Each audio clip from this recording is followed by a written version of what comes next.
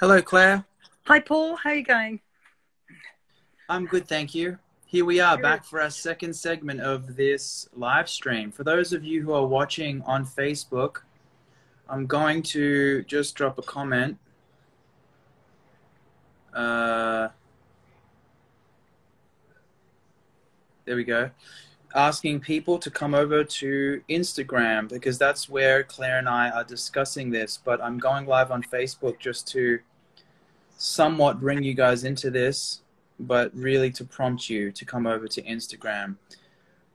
I'm just going to write this comment real quick, Claire. If you see any Sure. comments worthy of response, by all means, feel free. Yep. Lovely. Got a lot of people joining around the world. Hello from Italy. People are asking where everyone is. I'm in the Blue Mountains in Sydney. Paul's in Melbourne.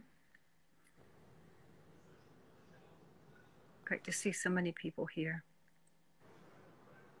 We have somebody from Turkey. I once learnt a lot of Turkish, actually. I'm not fluent by any means now. I don't think I'd get by, but my Turkish used to be quite good. That's interesting. Little fun fact about Claire I didn't realize. This call is Çok Kalabalık.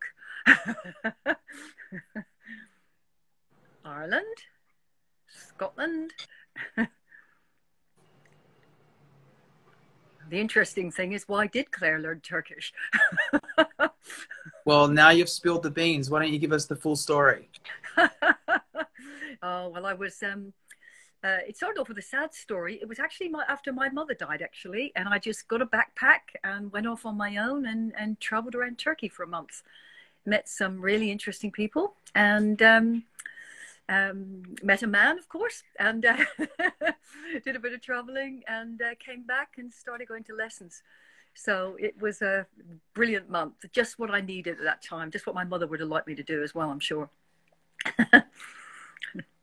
That's a cool story. Just want to say there's so many people joining from around the world, different parts of the world. Indonesia, France, Germany. These are just the ones I'm seeing in front of me now. Netherlands, California, Wales, India. Did I say that? You said Turkey, Yeah. Egypt, Yeah.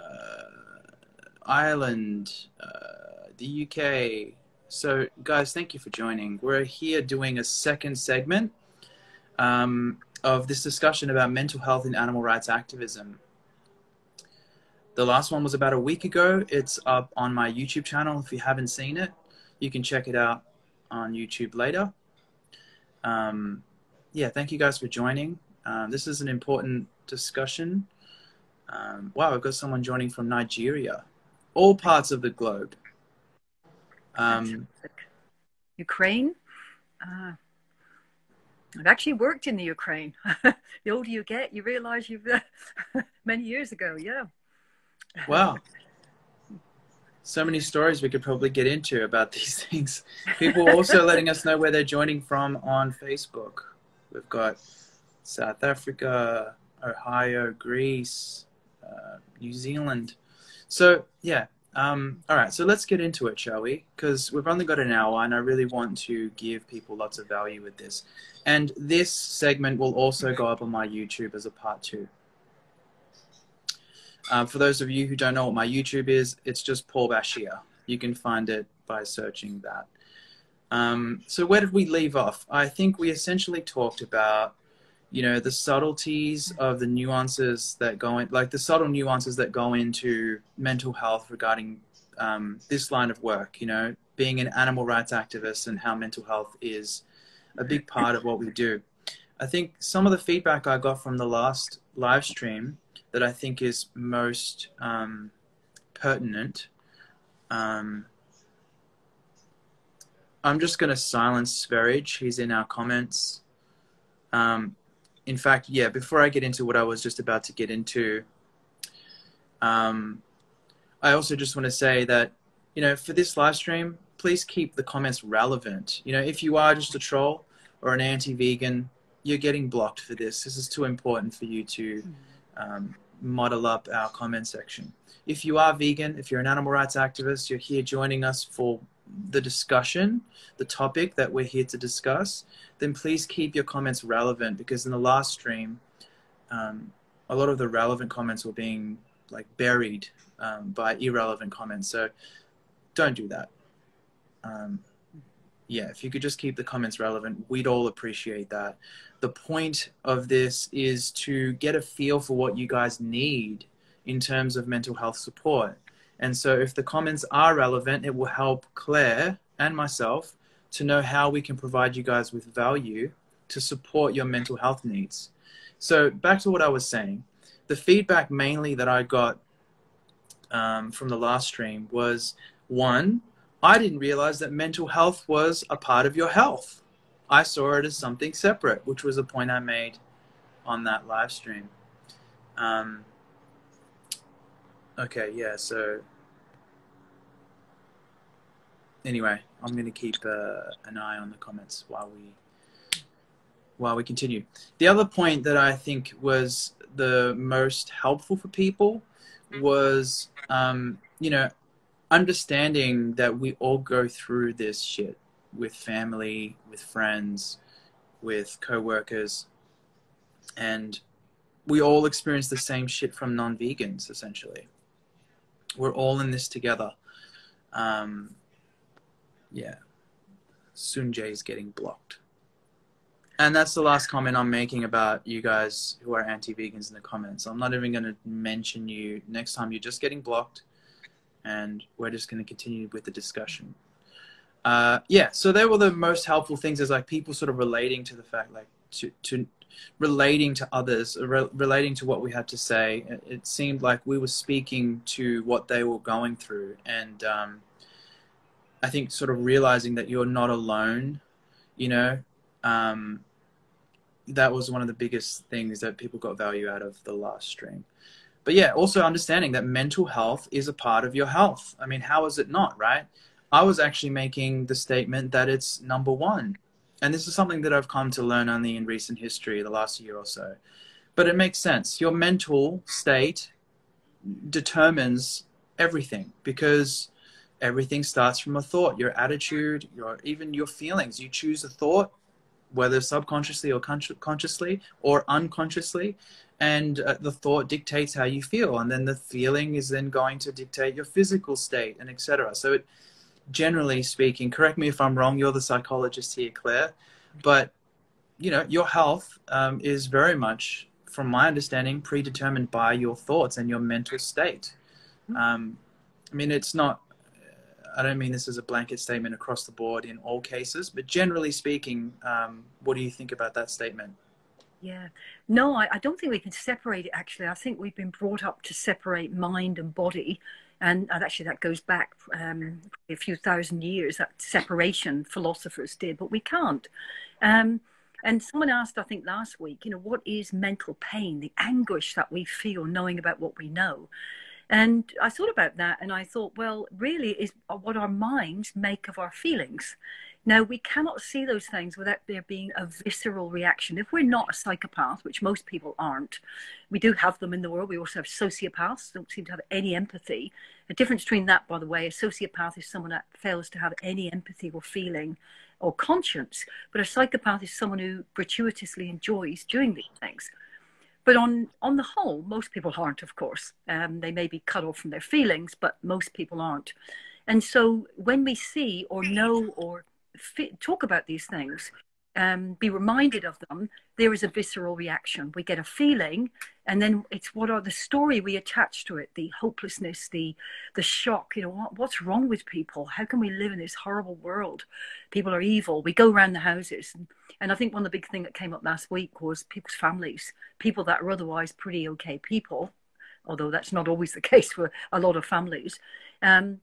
How is it possible? So, no, I think you're absolutely right, Paul, but they're intimately related. If our physical health suffers, and I think I said last week, 90% of serotonin, one of the happy hormones, the hope, the well-being sort of thing, is produced in the gut. So if we take scant attention and we eat just processed foods, that we're going to be doing a bit of a battle uphill, particularly with the sort of stuff we've got to deal with. That's a good point too, yes. you are what you eat, as they say. So, and we have a neural network in our guts, right? So it does connect to our brain.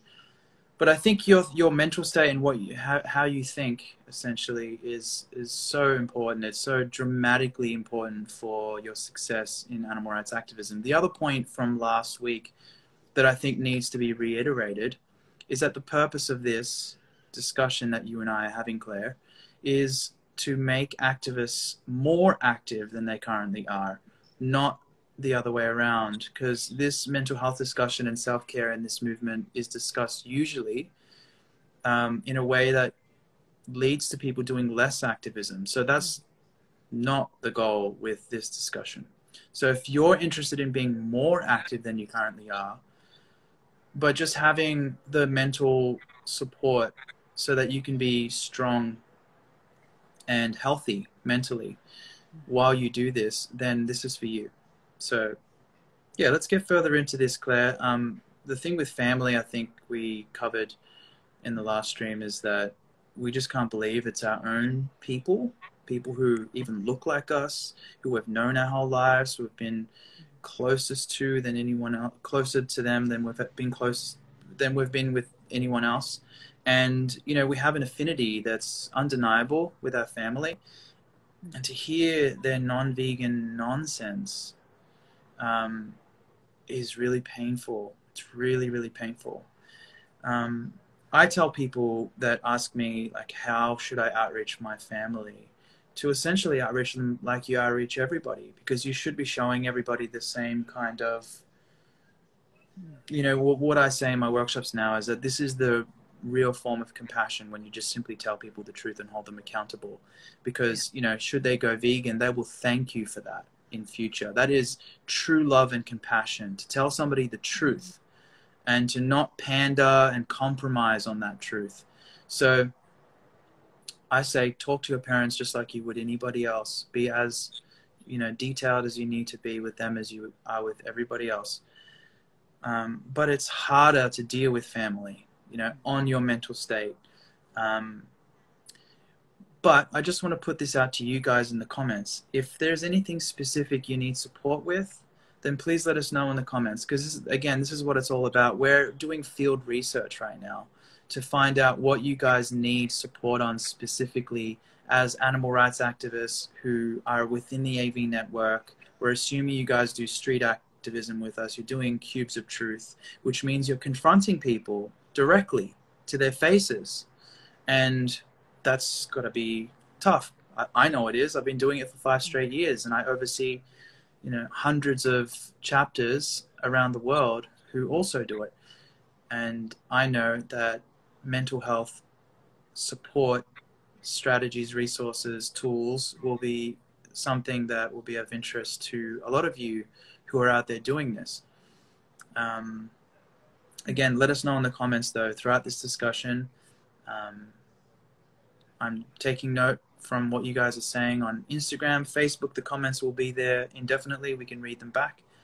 But we will curate a package for you guys, or something that Claire will put together to give you guys the proper resources. I think that was one of the things we were talking about, Paul, is resilience in many ways. Because, in fact, if we look at, let's take veganism out of it as the moment. You know, we hear about people getting burnt out. You know, we've got family members, maybe people on the call have got burnt out with a project they've done, or a, you know, some work situation. And, you know, there's obviously physical and emotional exhaustion.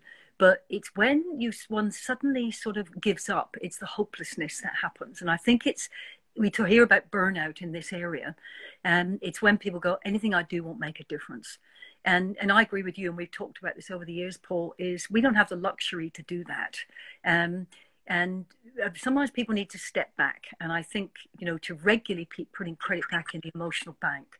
But the animals need us there. What we witness with our eyes is nothing relative to what they feel with their bodies. That's why everybody's here. And this is why people give their lives to this. And we owe that to the animals. So I think it's also helping each other as well. And supporting each other. We see a lot of unkindness in the movement, don't we, Paul? People, you know, having a go at each other. And but funny enough, I've been reading a really cool book called The Five Benefits of Kindness. And it's some really cool research of when we are kind to other people, when we support people, we give them a helping hand, we encourage others rather than criticizing them for not doing enough or whatever. There's all these amazing side effects in terms of our happiness, we feel more agency in the world, our relationships are better, our physical and mental health is actually better. When we're actually having a go at other people and feel they're not doing enough, or we feel they're a bit welfareist or something, actually attacking people, it's bad for us. It changes our physical state. It results ultimately in burnout. So I think we are the instruments of change, and what we think is actually thoughts are things, they do. When we think a negative thought, when we're angry, for instance, up to about 20 minutes after an outburst, our immune system is weakened. There is immediately adrenaline and cortisol put in the body. It acidifies the body. It takes us a while to come back from that. That awful churning feeling we feel. We've been angry at people. We've all done it. And, I know I'm going to be out walking with my dogs or something, and somebody will come in, they say some ridiculous comment, and then you outreach to them and they make some ridiculous comment, and you can feel that you say what you need to say, and hopefully you lay out the feast in front of them, but they give you the signals they don't want to go any further. That doesn't mean they're not going to go away and digest it, but it's easy for us to walk away, isn't it, and think, I can't believe what I just said, and we turn it over in our minds. We can learn ways to switch that very quickly, but without distracting ourselves. We distract ourselves, we depress it, we become depressed. Finding a way to debrief with other people, to turn that, excuse my language, shit into compost, really, which is what we want to do, is the positive action. And there's I put a couple of meditations that I've done to create a vegan world on my website, because when we slow down our brainwaves, we teach ourselves to move to a neural memory of something positive. When we have those angry arguments within ourselves, or somebody presses a button and we go down that path of things churning over long after they've walked away, we can learn to switch ourselves to the other. And that means it doesn't make that person go away, but it means that we're back on the game and we're able to be the best instrument for animals. So we need to use the neuroscience here to, change our thoughts, but not distract ourselves, because it only comes back to bite ourselves. Yeah, people are saying I don't agree with you by my facial expression, I'm assuming. I don't know what they're saying I don't agree with you on. Perhaps you guys could let me know in the comments what you think I disagree with Clare on. There may be some things that we disagree on, but so far I don't have any disagreements with what Clare has just said. I've openly disagreed with Clare in the past. I remember you got off stage at World Vegan Day and I said, I disagree with you about one point. I'd like to discuss it with you, but I love the rest of your speech. No, we have no issue with disagreeing with each other. Yeah. It's not about, we're not having this discussion because we agree 100% on everything. Yeah. I'm trying to hack into Clare's resources regarding mental health so that you guys in the AV network can get benefit out of it. So yeah, that's what we're doing. Actually, yeah, someone just said, actually, I hurt all the time, and it's painful. I mean, I've been a vegan for 11 years and I became an activist at the same time, and I can still be brought to my knees. It's never going to be okay, this stuff. So, in fact, I'll tell a little personal story without going into too much details. One of my lovely senior animals that lives with me had an accident this week, and I spent a lot of time, at the vets trying to help that animal who's now recovered and doing rehabilitation.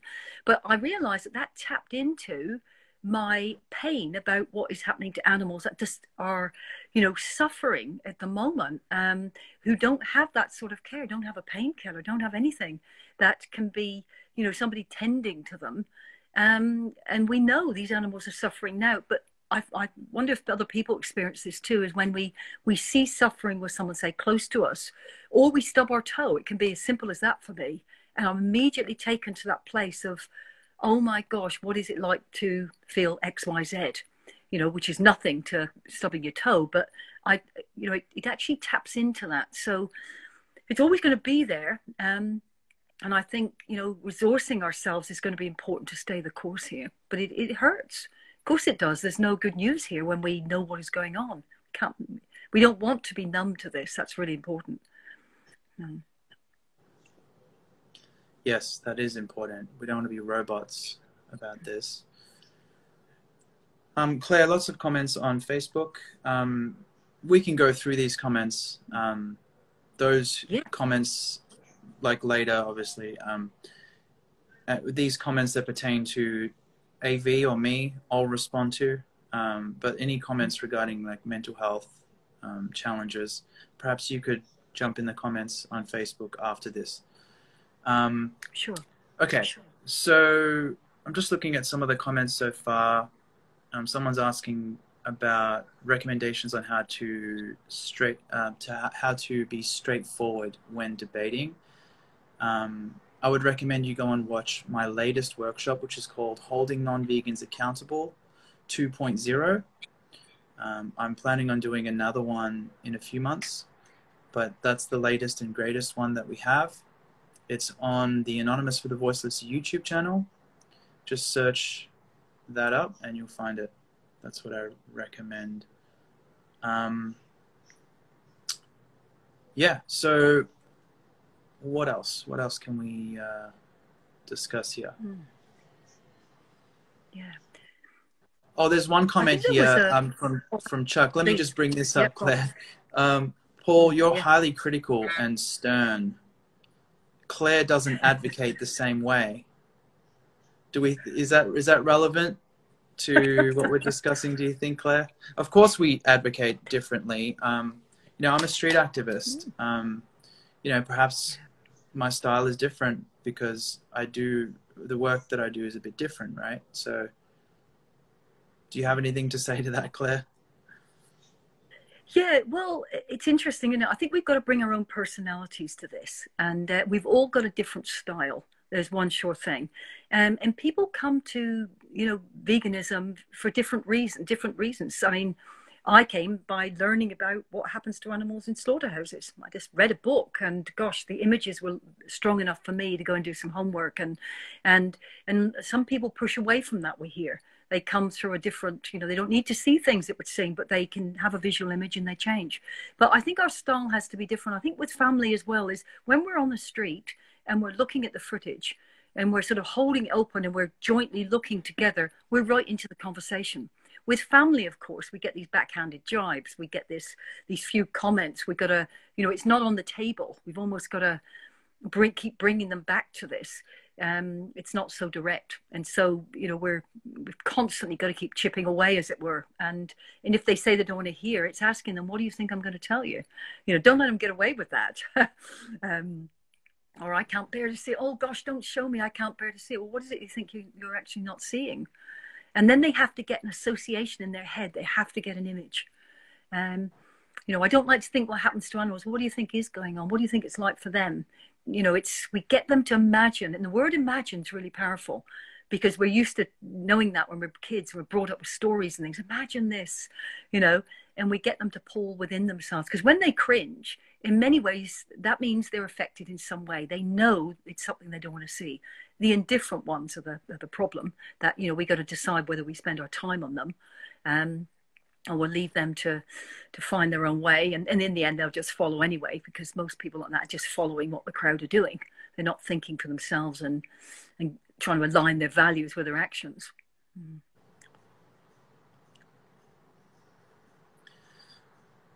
Yes. So again, lots of people saying it's hard to deal with, non-vegans, being around non-vegans. Like I said in the last stream, that they constantly tell us that we have taken the wrong path. We're subscribing to an extreme regime. We've gone to the dogmatic end of things here. We're religious zealots. We, have lost our way, and we're the crazy weirdos, and everybody else is perfectly normal. We're the ones to mock and point at. The other thing that I think needs to be considered is dealing with vegans, because I got to be honest, since I started doing animal rights activism, that has been the most impactful on my mental health. It actually hasn't been dealing with non-vegans. As much as it's maddening, and it is maddening, non-vegans pale in comparison to the kind of shit that you deal with from vegans. What can we get into regarding that subject, Claire? Yeah, but it's, you know, you're absolutely right, and I know again it's something we've talked about, and I think it's doubly painful because I think what happens is that we think we found our tribe. Gosh, at least these people understand me. At least they're in the pot, and we expect them to get on with them in all sorts of ways. And then we realise that sometimes the only thing we have in common is that they don't eat animals, and I think we've got to realise that is just because somebody has woken up about this, and to me it is, for me it's the most painful thing I've had to deal with in my life. And you know, I've been a psychologist 30 years. I've worked in homicide, I've worked in all sorts of areas, but just the sheer size of the problem and the sheer normalization of such horror story. So when people come to that, it doesn't mean that they've done any work in other areas. So people sort of, you know, behave badly towards, you know, other vegans. You're not vegan enough, you're not abolitionist enough, um you know, you're a bad example for vegans. Or why are you worrying about humans, for instance? You know, there's lots of things going on in our world at the moment. There's a lot of polarized views about what's happening with our world situation. And people often, instead of asking questions and saying, look, I'm intrigued, you're an animal activist or you're a vegan, why are you so interested?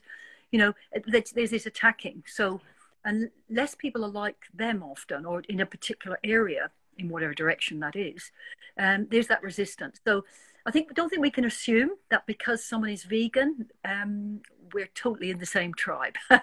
It just means that they've actually, you know, lifted the veil and not going along with the dystopia which we experience around us. But you know, I'm a great one for choose your own battles. You know, and also don't do all the heavy lifting.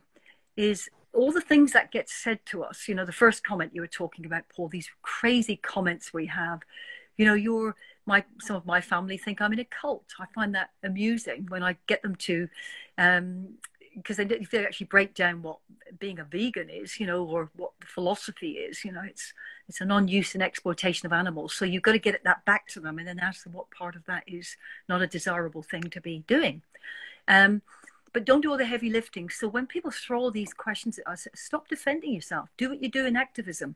Ask questions.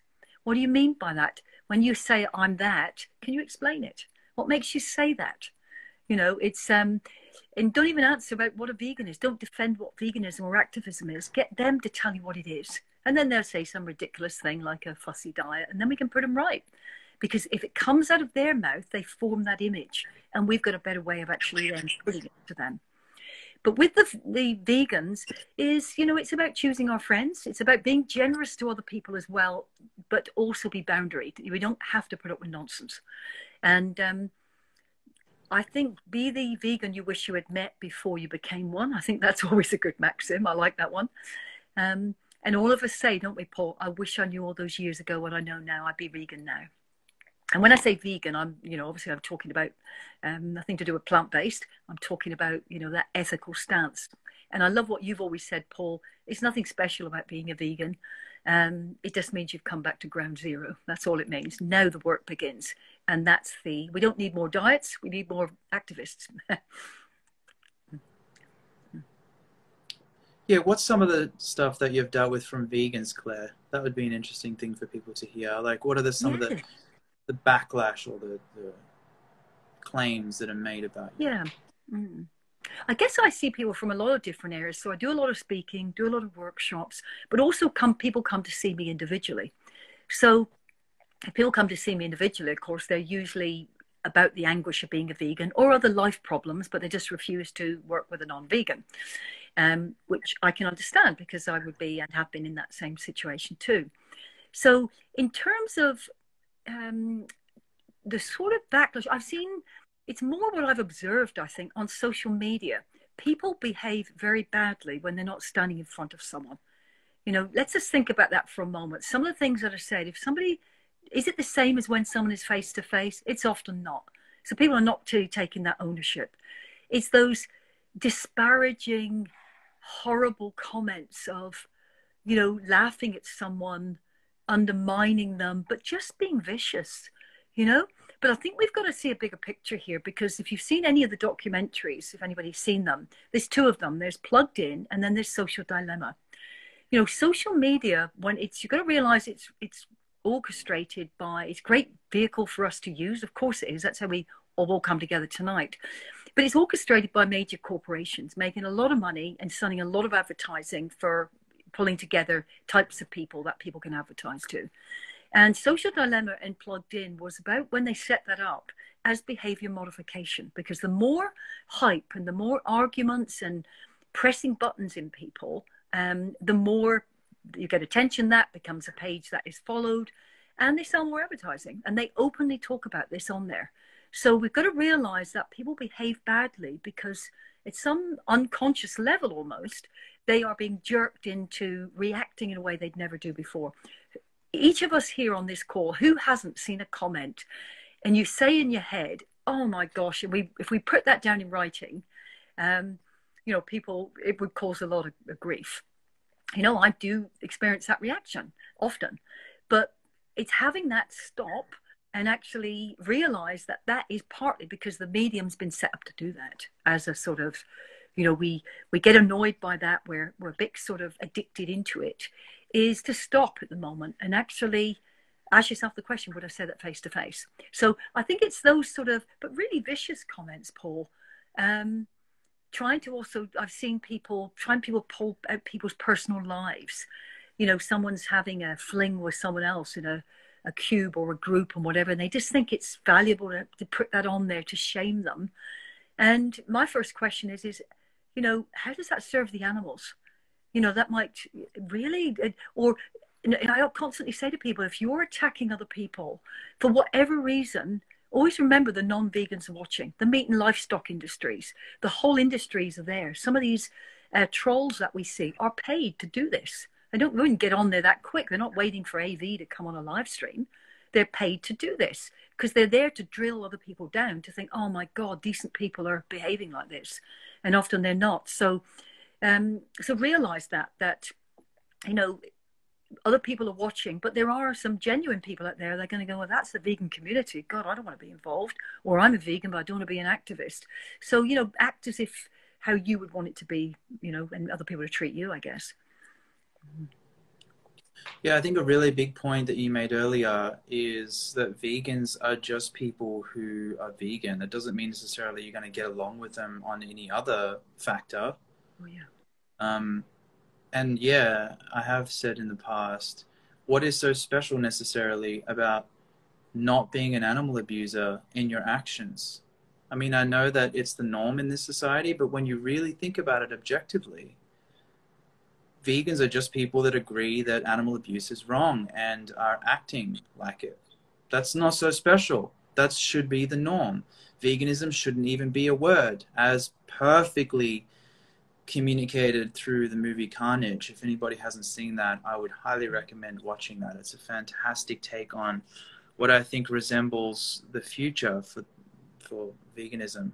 Well, it may not exactly go down like that, but it's a pretty good breakdown of what it's going to be like when this movement becomes successful and we start seeing the fruits of our labor.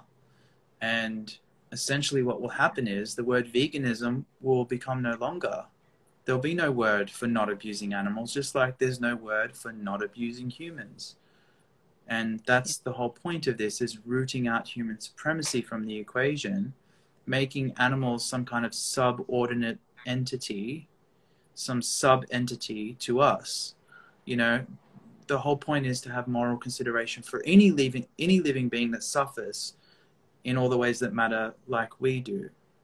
And so there will be no word for veganism. It would just be the norm. And understand that vegans aren't your allies. They're not your friends. They're just people.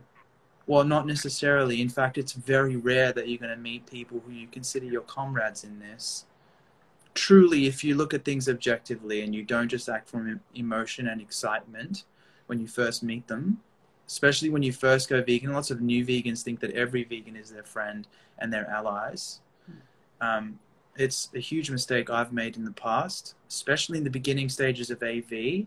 I brought people in that I thought were friends into what I was doing with AV with Asal, and we worked with them.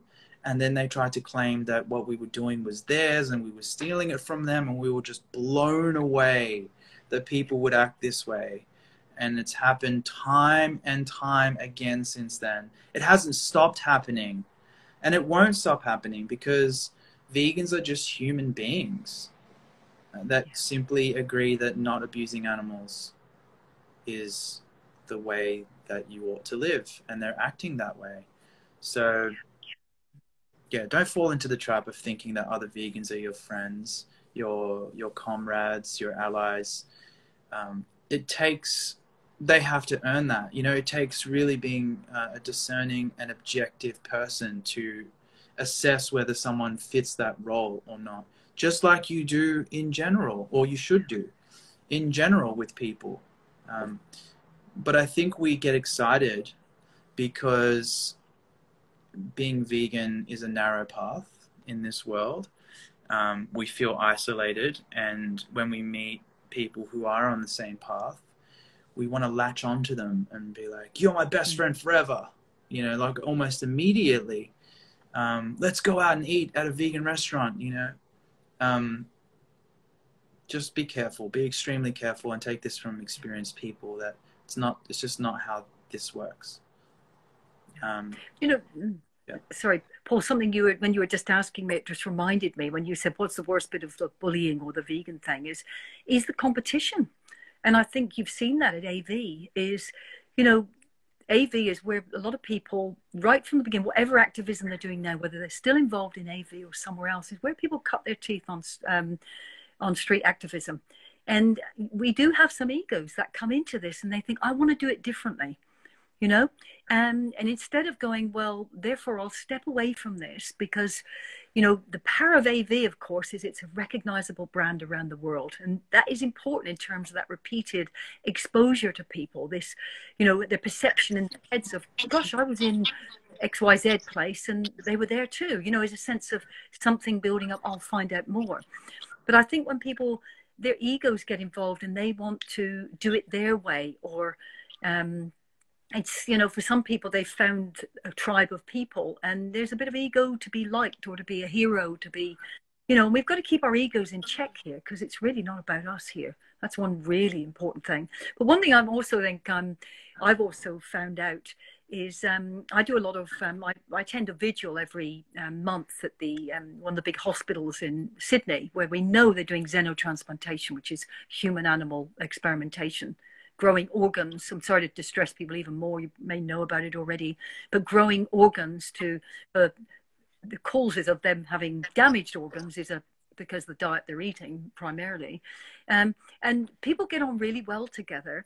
And often we don't even know what they do as their day job because the common cause is there. And in fact, I remember working with someone for a year there and we didn't know. And it kind of didn't matter because we were all there together on this thing. Some people would pair off and make friends or small groups, but it didn't matter.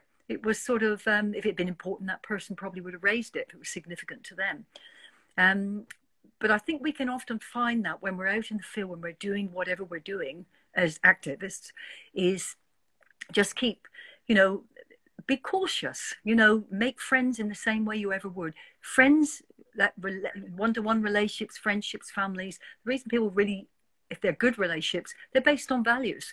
And yes, we've got that core overriding value, but then other people may have ones about loyalty, fairness, competition, I don't know, all sorts of things.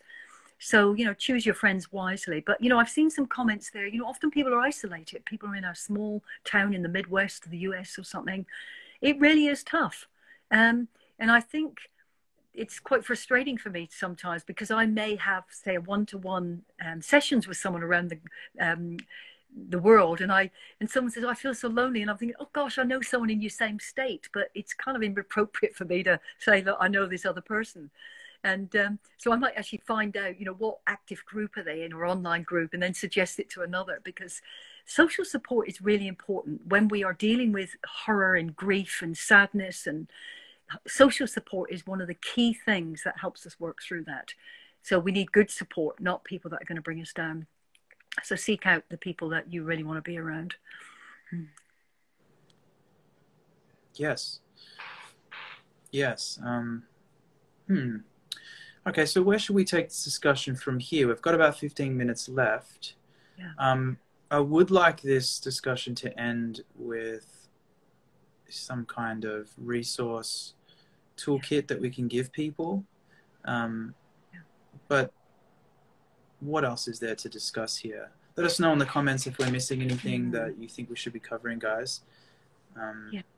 Yeah, we're here to discuss how we can support our mental health as animal rights activists, and which are the ways that you need support specifically.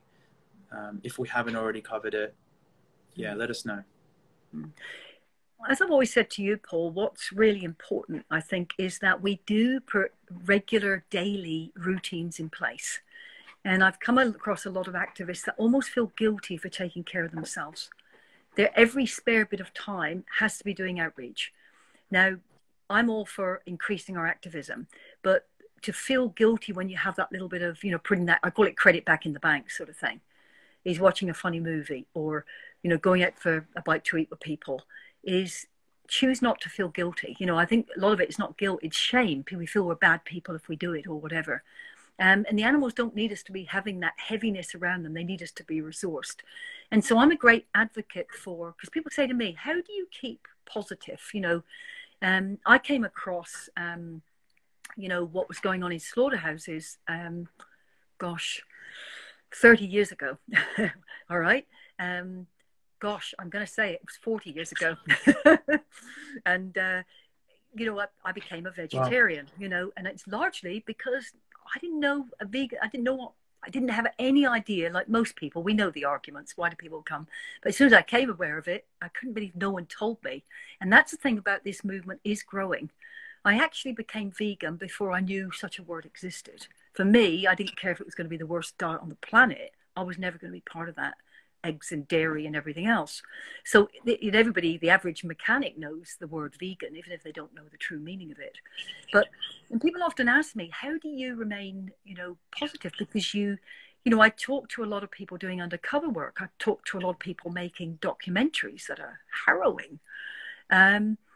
People that like ourselves on this call that, every week looking at those videos, it's never going to be okay. And new information that comes out.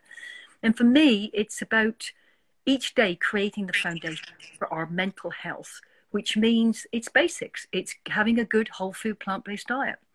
It's, we all eat some other things, and that's great too. But ultimately, your physical has to support your mental. If, it affects your mood, there's no doubt about it. And when that sort of de-escalates sort of thing. I do yoga. I've done it for 40 years. Do I do hours on end? No, I haven't got the patience or the willpower probably, but I do 10 to 15 minutes 4 or 5 times a week. So I don't feel a lot of stiffness in my body. But that resources and grounds you. There's something very powerful about that. Drinking a lot of water, getting adequate sleep. That is really important with post-traumatic stress issues.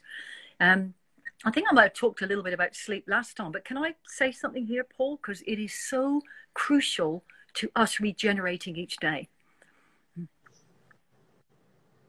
Great. I agree with you. I've recently been experiencing such a big difference in my own mental health from sleeping. Here's a little fun fact that I learned about sleep, and let me know if you know anything about this, Claire. We ought to be asleep between the hours of 10 p.m. and midnight, but I actually think it's 1 a.m. So those 3 hours, 10 p.m. to 1 a.m. If we're not fast asleep during those hours, we miss out on 3 of the most critical hours, according to the way the cosmic cycle works, for deep sleep, for regenerative sleep. And if we don't get that, our brain is an organ. Our bodies heal when they sleep, when we're asleep, because we're not emitting energy, and therefore your body can use its energy to focus on healing and regenerating organs, and your body whatever it needs. If you're not giving your brain that, you're not giving your body that, it's going to be really difficult for you to have a high level of mental health. If you're not able to, because of your work or something, sleep during those hours, then at least getting what you need, which is usually at least 6-7 hours, sometimes even 8-9, depending on the day. As long as you're getting that many hours sleep, then that's going to be really good for your brain. But one critical thing I've found in my own life is my quality of health, and the impact of sleep on my health is so dramatically different when I am asleep during those 3 hours from 10 to 1. Like if I'm in bed and asleep by 10 p.m., man, I wake up so much more refreshed. The next day, my mental health is so much stronger. Huge thing that I've learned. What do you think about that, Claire? I totally agree with you. I think it's worth people, unless you're on shift work, which really makes it difficult to test this out. Test it out yourself. We've all come back from a late night and we get to bed at 1 o'clock. It doesn't matter if you lie until 9 o'clock. It's never going to be as refreshed.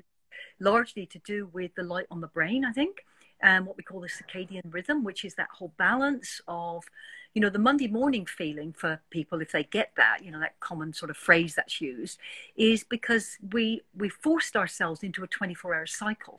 But in fact, it's actually a little bit less than that. So if we're in, say, a 9 sort of Monday to Friday working, and many people perhaps on the call are, then on Saturday and Sunday we may lie in a little bit or stay up a little bit later, and our body sort of freewheels and tries to go back to normal. But when we wake up on the Monday, it's as if we've woken up 2 hours earlier. So that's a good example of how this kind of works. One of the best bits of advice I've heard from sleep researchers is go to bed at the same time and get up at the same time. And it's so basic, but it's so true. And a lot of people say, oh, I don't need as much sleep. There are very, very few sleep disorders. And if you can't sleep, it doesn't mean you've got a disorder. It's through habit, it's through cortisol, it's eating late at night, it's problems and worries that you're not processing properly. But on the whole, all of us need 7.5 to 8 hours. In fact, all mammals do. Insects sleep as well. We need this. But there's something very important. And many vegans can get into a post-traumatic stress syndrome because, of course, it's post-traumatic, what we're seeing. And what we find, say, with people that have been in war situations or there's been a tsunami and they've lost their families, they're in such a state of shock and they're in that fight and flight, and the body tries to keep us alert to deal with the danger, is when the person falls asleep exhausted, cortisol, the stress hormone, wakes them up. So then they wake up or they've had a nightmare or something. And therefore, they're not getting the quality sleep they need. And increasingly, as we go through the cycles, there's about 4 of them we go through over that 8-hour period. As we're going 1, 2, 3, we're increasingly having that rapid eye movement sleep. But the person who's traumatized, who wakes up with the nightmare or whatever, they're sort of not able to do that. And they're never totally able to process the enormity of the suffering they've had. And researchers have now found something really cool that the brain does.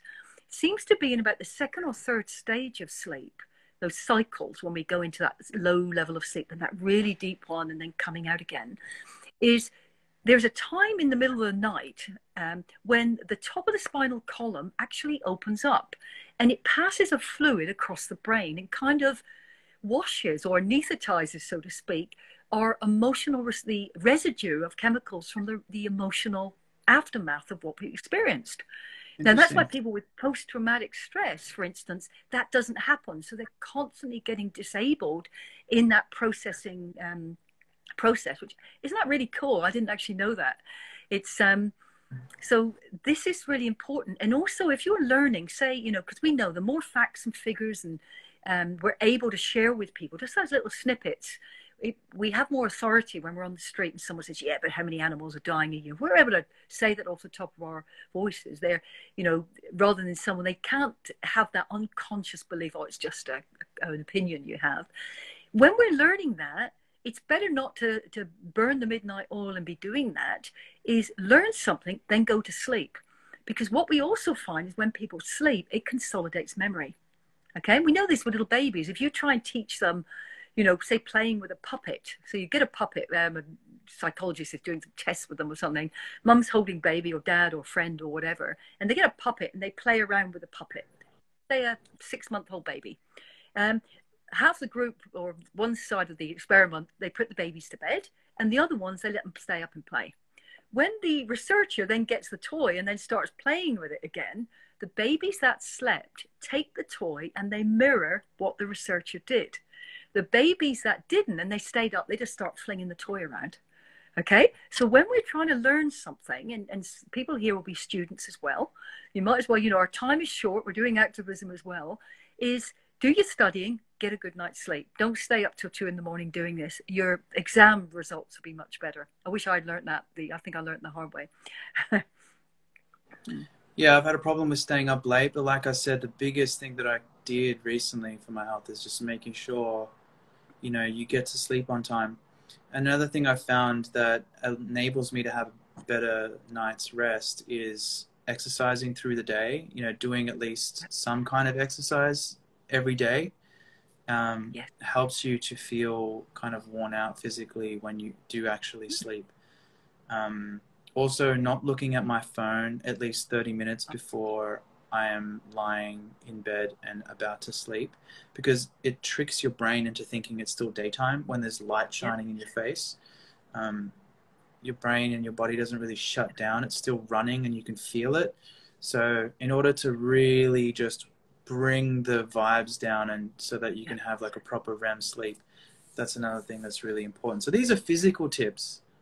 You know, physically, how do you behave to, you know, have a stronger sense of mental health?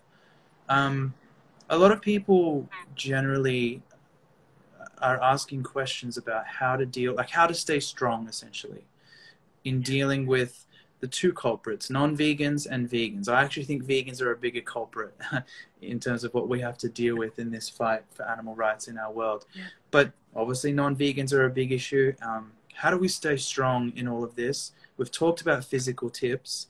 A lot of what we're talking about is an attitude change, essentially, to how we view this. So it really does come down to perspective as, I think, the main thing that we all need to take into consideration. What is our perspective on things here? I think a lot of vegans read things the wrong way. You know, for example, we think that if someone is our family, they should become vegan because they're our family. But why do we have that perspective? Why do we think that they're going to listen to us over and above a stranger listening to us? I know that our family we have more of an affinity with, but what I've found is actually the opposite. Family find it harder to take this kind of a message from someone, especially my parents, from someone like me, because I think Gary pointed this out really well. Parents have this ego issue, like, oh, God forbid I get something wrong and my own children correct me on this. And it's not just a small thing. It's something they've been doing their whole lives, and it's obviously very much immoral. In fact, the biggest injustice on the planet. More bloodshed than any other injustice on the planet. And they're responsible for a great deal of bloodshed regarding that injustice.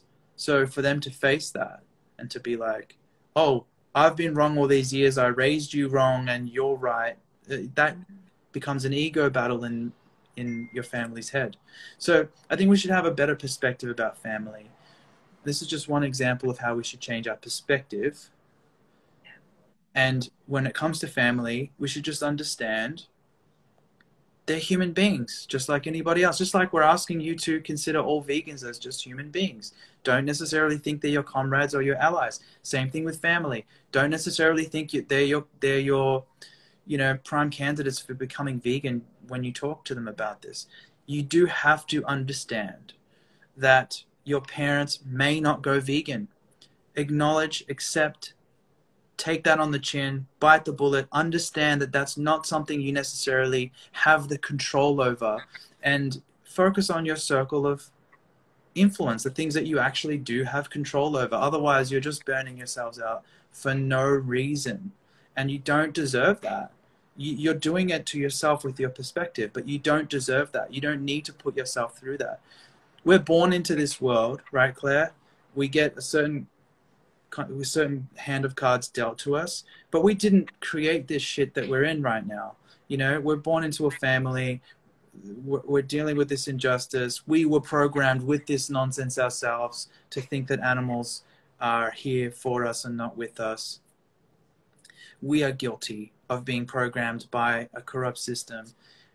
So we're just doing our best to fight for the animals and to fight for what's right and to essentially fight for truth. And like I said in the last post, so my point there is, you don't bog yourself down with a sense of responsibility for things you don't have control over. Do your best. Keep moving forward. If your family don't listen after multiple attempts, if they stop asking you questions, fuck it. Keep moving forward. Keep focusing on those who will act. That's what I do, and that's what keeps me strong. That's the best advice I have. On the last stream, I was mentioning. Oh, I forgot my stream of thought there. I was going to say, yeah, it'll come back to me. But if you have anything to add to that, Claire, I think that perspective is key in this line of work. That's what I was going to say. It came back to me. You know, in the last stream, I was saying that essentially we are mediums of truth.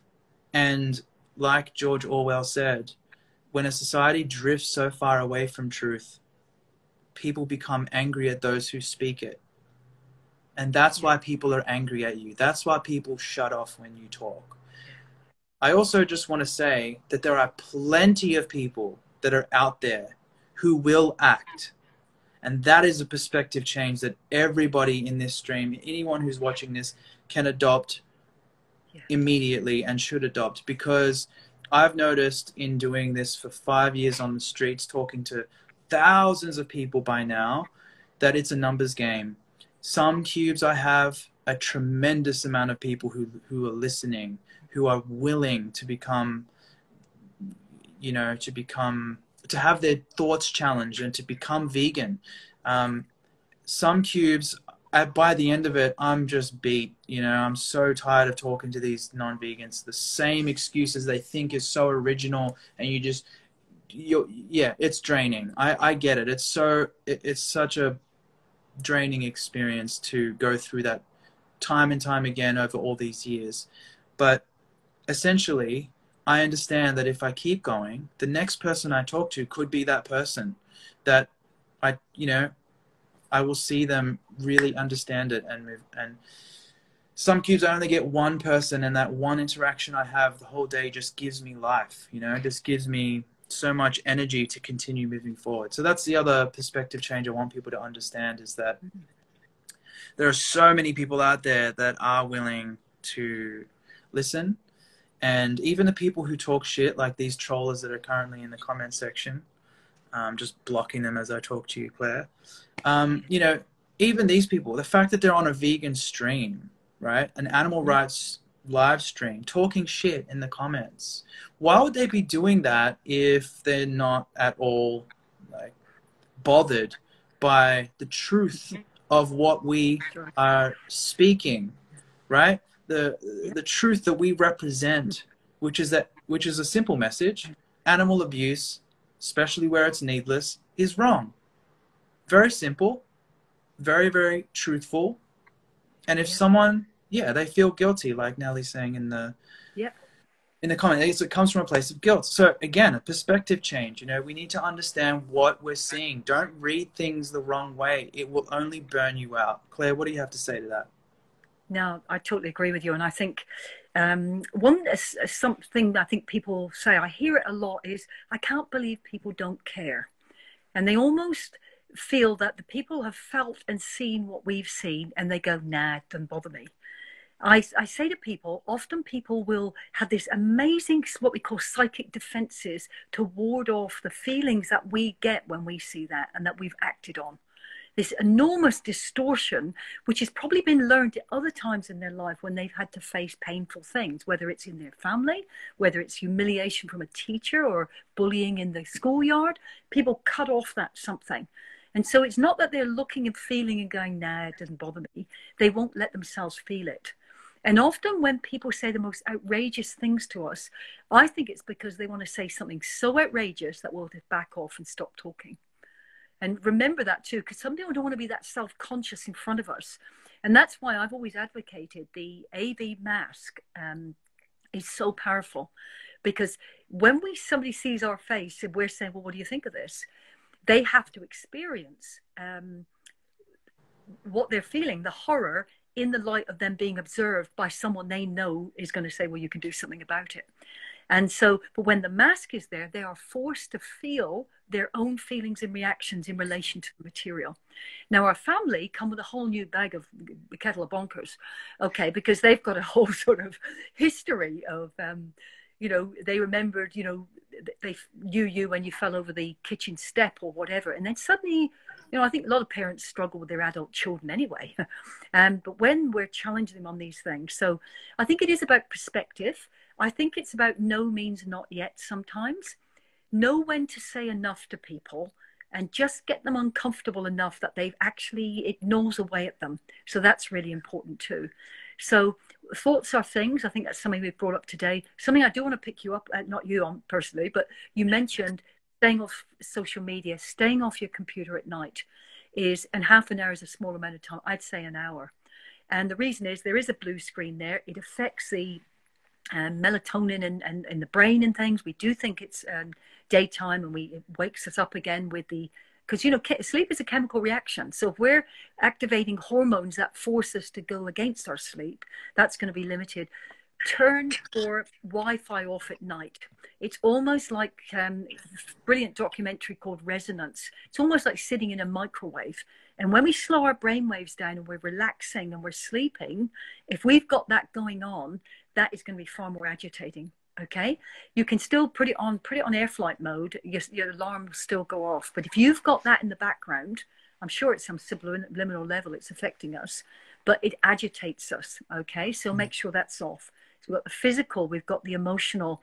On my website, veganpsychologist.com, I've done a particular meditation for vegans. It's only 10 minutes, but it's based on the neuroscientific principles to slow the brainwave down, to move it to, we can have a trigger almost to move us to that place when we're agitated by these ridiculous comments, rather than us having this template to immediately sort of go into the negativity. It is, I think there's routines and disciplines we can put in place to just keep putting that credit back in the bank so that we can get out there and keep advocating and being part of the solution. And we always remember a rising tide raises every boat. So there's people all over the world where it is a numbers game. And it is when we reach a critical thing, we know this in all social change, because most people are going to follow. Most people are not. We're the innovators.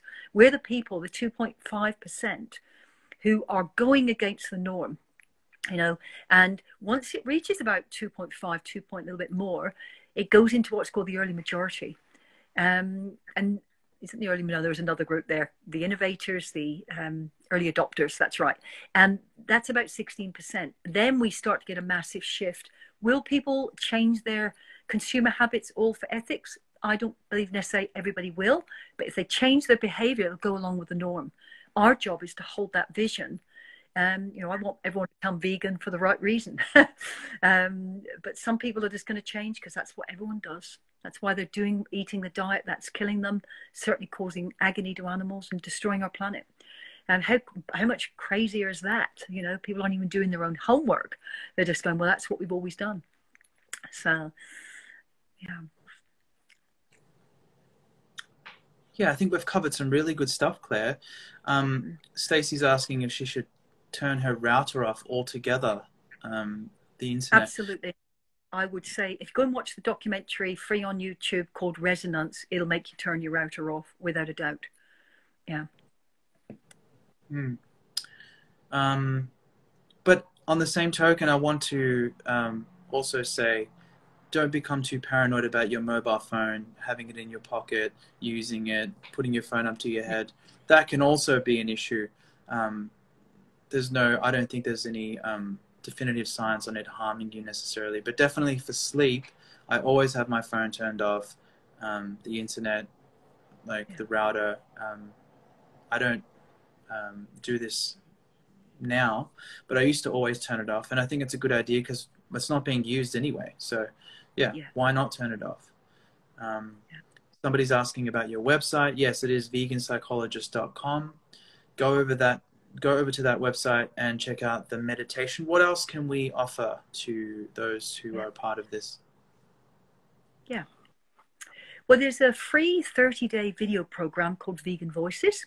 And that's going to help more with talking to the family, talking about all the stupid comments we have. Because activism, we know being on the street is very different. We're talking about the real cutting issues here.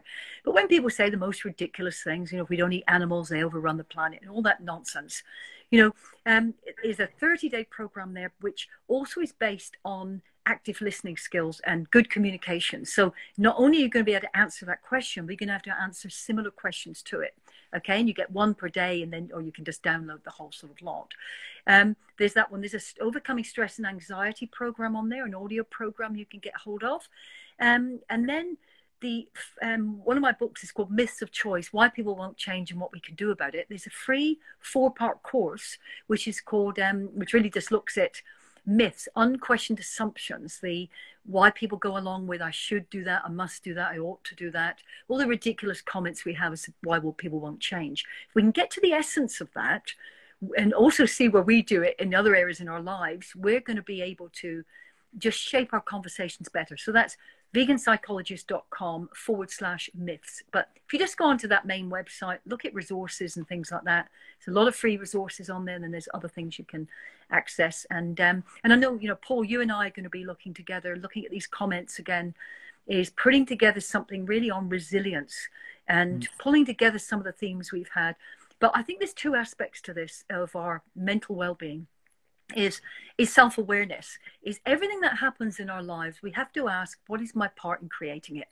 Okay, is nobody can offend us or upset us without our permission. Yes, they give us a load of grief, but ultimately we have to react. You know, Paul, if your brother upsets you, he could say exactly, says something to you and presses a button. He could say exactly the same to me and it won't affect me. If my brother says something to me, it'll affect me and it won't affect you. So all of us are, you know, we have history, it presses buttons, whatever. And so our self-awareness is going to be really important, but our awareness of what is, you know, what are our reactions? How do we respond to people? Where have we got blind spots? The more, in putting that credit, as I say, in the physical and emotional bank, the next bit is becoming a really good communicator across time and situation. Because if we walk away from every conversation, either on the street or with our family, just saying one comment that we know rocks their world, sometimes less is best, okay, is we know we can do that. That's going to help our mental health because we know today we did the right thing. We pushed it in the right direction. I always use the animal in the cage, the animal in the experimental lab, and I use them as my judge. Could I look them in the face and say, I did the best for you in that conversation? Or did my ego get in the way and I just wanted to score points? I was sarcastic or patronizing, made me feel good for a few minutes. You know, we're human, but it leaves you with a horrible feeling. And the animals go, yeah, but what did you do for me? Did this result in the cages being thrown out? And I think it's important to ask that. So self-awareness and communication. I say there's some good tools and techniques that, you know, you can access. And listening into the workshops that Paul talks about, there's some really rich stuff in there that Paul and Asal do. So, you know, please do that. Yeah, and there may be, and what I teach in the workshops I do is what I have learned to be the most effective way to get people to seriously consider becoming vegan. And in the shortest amount of time possible. But I'm always looking for ways to improve on my communication. I don't think I've reached the end goal yet. Based on 5 years of doing work on the streets and you know, learning from others in the movement who have laid out a blueprint, if you will, and those who have done a lot of work before me. So I learn from everybody, but some of the things that Claire will be able to teach you on our website may help you in certain situations with communication, and also understand context is important. If you're at work, I wouldn't necessarily recommend that you run the outreach approach that I'm teaching you in my workshops, because it's mainly geared for being at Cubes of Truth and many other situations, but it's mainly like a confrontation approach, holding non-vegans accountable. And I believe strongly in the fact that, and I say this in the workshop, that the approach I'm teaching is compassion. It is love. Vegans don't get to say that what I'm teaching is violent or is hateful. It's just not true. So I refuse to accept that. What I'm actually teaching is compassion, and it is the best thing that you can tell people. But context is important. I think the biggest thing we've touched on in this live stream is perspective and self-care in terms of meditation, your physical health. But perspective seems to be the biggest thing we've touched on here. And yes, we will read the comments back. We'll wrap this up now, but we'll read these comments back on Facebook, because they will stay there indefinitely. We've been reading all your comments here on Facebook. On Instagram, because that's where Claire and I are currently live. And we're going to consider, based on your comments and what we've discussed here, what else we can possibly do for you guys. And we'll make a post on the AV page on Instagram and Facebook to let you guys know what that is. Just give us a few days to work it out. Does that sound good, Claire? Yeah, that sounds good to me. And, you know, we're looking at both, you know, how do we develop the resilience in people? And there's some really cool things we can do, some practical exercises, you know, based on, I always think science catches up with common sense sometimes, but some really cool stuff about how we bring the resonance of the head and the heart together that literally changes our whole physical and emotional well-being. Really cool stuff. But then also, you know, if we can have the tools to feel more empowered in every conversation, that's going to help our mental health. We know when we walk away, we've had a good conversation, and with family, with work situations, in one-to-one relationships, all those sort of things. If we feel we are empowered, you know, I think that goes a long way, because feeling hopeless or feeling we're not making a difference, it'll never happen. And that's also important as well. Anyway, I know we're going to be wrapping up, but yeah, we'll look together in the next you know, coming days sort of thing, and put something out there for people to you know, choose to access. You know, that's going to be good. Yeah, we'll put it in the comments as well on Facebook for the actual video post, but we'll also make a separate post on Facebook. Someone asked what our Facebook is. It's Anonymous for the Voiceless. Stacey's asking, where can I watch Carnage? It's a documentary that should be online. You can find it. I'm not sure what platforms it's on or available on. I hope you can watch it on YouTube, but I'd understand if the makers made it something you have to pay for. They produced it at a high level. It's a really well done. It's not even a documentary. I don't know if I called it one, but it's a movie. And yeah, you can find it online, I'm sure. Someone's asking, when is the next Cube of Truth in Scotland? You have to check on our website by going to the location section and then looking for the chapters near you in Scotland. If there isn't one in Scotland near you, then you can sign up to become an organizer through our website in the join section. Thank you guys for joining. This was a very helpful discussion for me too. So I hope that you guys got value out of this, and we'll follow up on Instagram and Facebook, like I said, with some more helpful tools for you guys. Much love. Great. Thanks, Claire. Yep. Thanks to you and everybody. Keep doing what you're doing. And thanks for being here. And thanks for being on the streets. See you later.